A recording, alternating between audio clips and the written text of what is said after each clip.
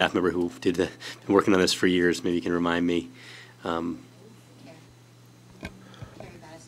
Battistone. Carrie Battistone on the science side, and Assistant Chief Mark Jeter on law enforcement. So give them our thanks as well. I think that I'm not a lawyer, and I don't want to get into a long dissertation on the Fourth Amendment, but like many of the amendments to the Constitution, the first 10, it's a balancing act.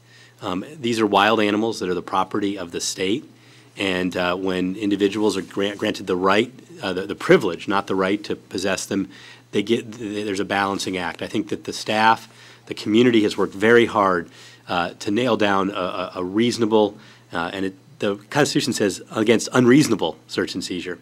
And so I think this is very reasonable, and I'm proud of the effort that's been made to not just go with what was originally written, but to narrow this down and fine-tune it, and I appreciate the support of the broad community. With that, we have no action today. It's just discussion. We're going to have it again on the agenda in December for possible adoption. So thank you, everyone. Moving on to item 29, I'm going to postpone